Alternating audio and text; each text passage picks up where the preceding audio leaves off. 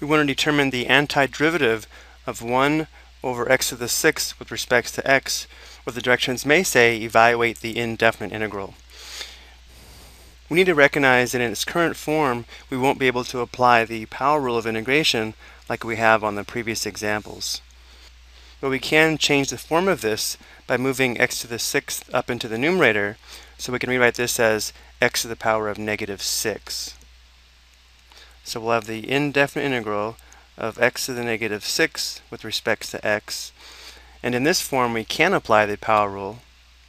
We would have x to the negative 6th power plus 1 divided by our new exponent plus our constant of integration.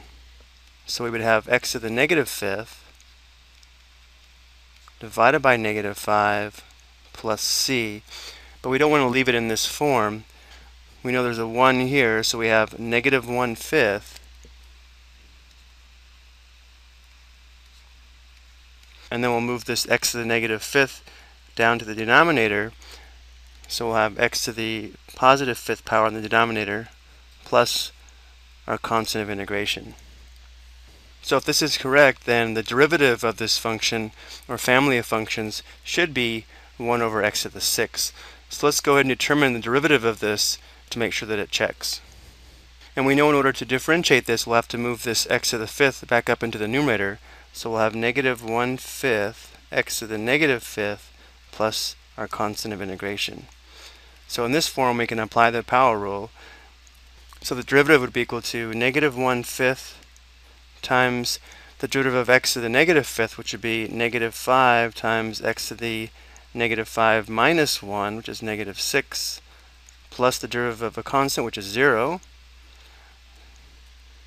Since this negative 5 is over 1, these are reciprocal, so all of this simplifies to 1.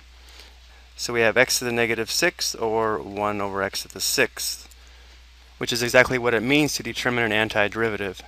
The derivative of this function is equal to the original integrand of 1 divided by x to the 6th.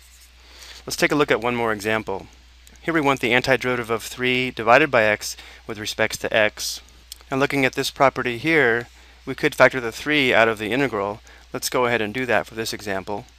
So we'd have 3 times the indefinite integral of 1 divided by x with respect to x.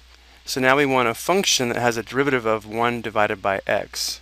And this should remind us of the natural log function. Here's the integral formula that we'll use. So the antiderivative will be 3 natural log x plus c, our constant of integration. And this one's pretty easy to check.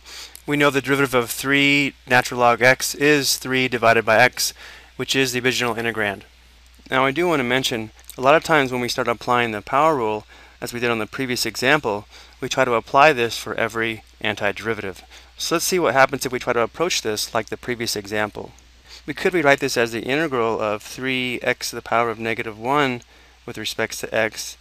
And notice if we try to apply the power rule, we would have 3 times x to the 0, negative 1 plus 1, divided by 0 plus c. But division by 0 is undefined, so this method fails. And there's no reason to panic if this happens. This just means that we applied the wrong integral formula. Notice how we had to apply this integral formula here, where the integrand was 1 divided by x. We'll go ahead and take a look at one more example in the next video.